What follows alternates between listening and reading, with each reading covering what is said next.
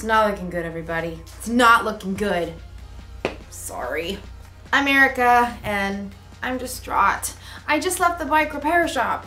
I had to ride my scooter to get here. My bike, my favorite bike, my newly renovated classic, the beautiful bike is broken. There's a chance it could be repaired, but there's also a chance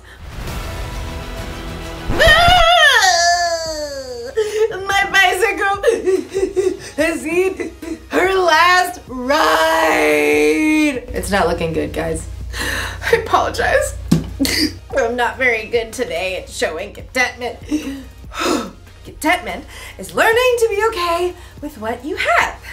But how can I be okay with my bike I may not have anymore? The memories. Oh, I did the wrong hand. I'll sure miss that old girl. You know, I don't think I'll ever be happy again. Unless they're able to repair my bike. Or unless I can save up enough money to buy a new bike. But until then, I guess I'm gonna have to be sad. Because my bike is broken. Because it's broken. In today's story, we'll hear about some people who were stuck somewhere between where they used to be and where they wanted to go. If only they could have been okay with what they had in the present. Hey, I have a scooter. I can ride it to the store to go look at new bikes. Bye, guys. The store is the other way. The Bible. It's 66 books of history, stories, letters, and poetry that fit together to form God's one big story.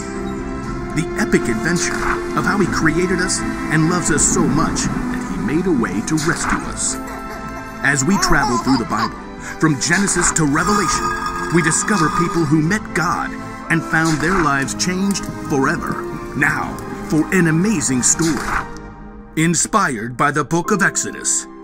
Chapters 16 and 17. The Israelites had lived as slaves in Egypt for hundreds of years, but God worked miraculous signs and parted the waters of the Red Sea to lead them to freedom. Sing to the Lord, He is greatly honored. He is strong, Pharaoh's horses and chariot drivers into the Red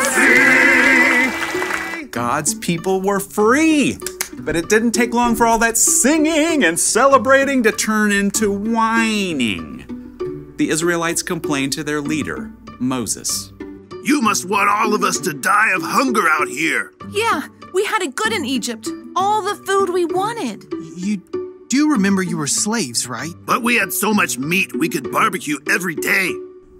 The people continued to grumble, so Moses took their complaints to the Lord.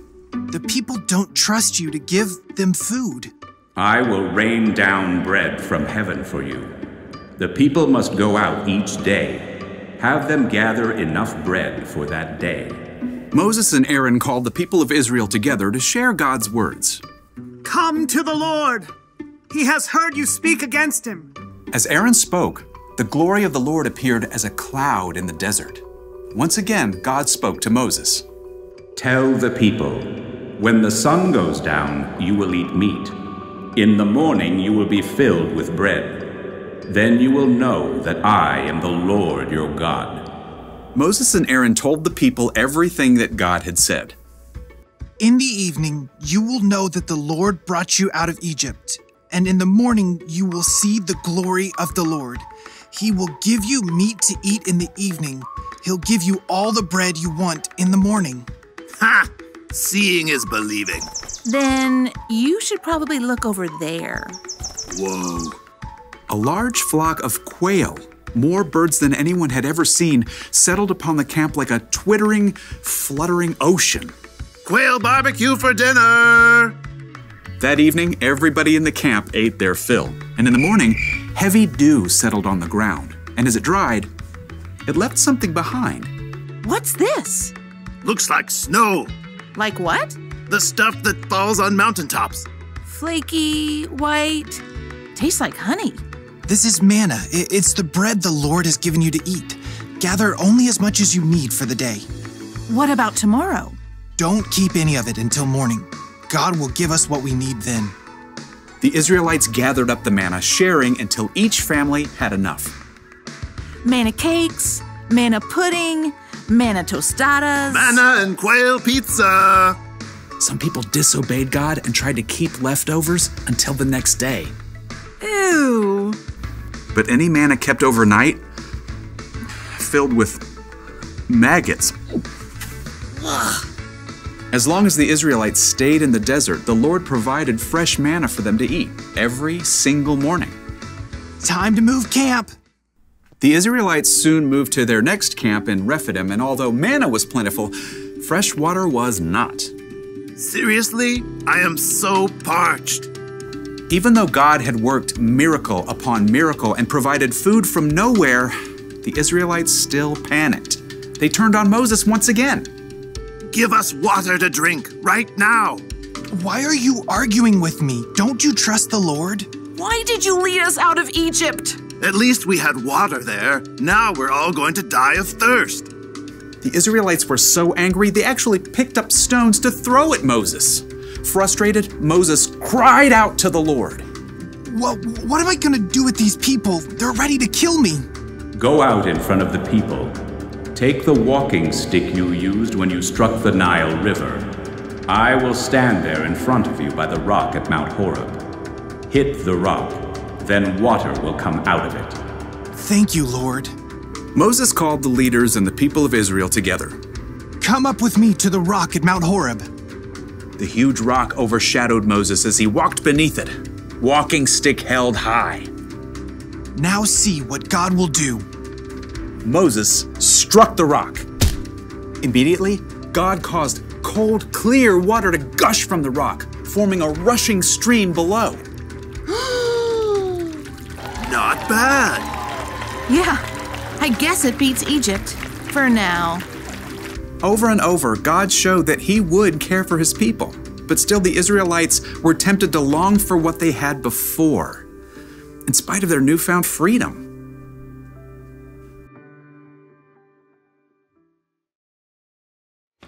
The Israelites were slaves in Egypt, but then God rescued them and brought them into freedom. You'd think they would be overjoyed, but instead, they whined and complained about what they didn't have. Now, it's easy for us to look back at the Israelites and think, how could they act that way? Didn't they realize what God had done for them? But the truth is, we can sometimes whine and complain when we don't immediately get what we want. Sometimes we look backwards, like when we start a new school year. My teacher last year didn't give us much homework. Sometimes we look to the future, like when we're waiting for something exciting. I want Christmas to be here right now! We spend all this time looking backward and forward that we completely forget to look at what we have right now. For instance, right now, I may not have a bicycle, but I do have a scooter. What about you? Think about it. Don't think about what you don't have. Think of what you do have. It could be a favorite toy or a favorite thing to wear. Could be friends. Could be a place to sleep at night. Could be family. What do you have right now? I can tell you one thing you have, no matter who you are. You have a God who loves you so much that He sent His Son Jesus to die for you. And that will always be true. Here's the one thing to remember today. Don't miss out on what you have right now. Right now, I have a good attitude. I've got strength and energy. And I've got a scooter to ride around on. I'm so content. I'll see ya. Vroom.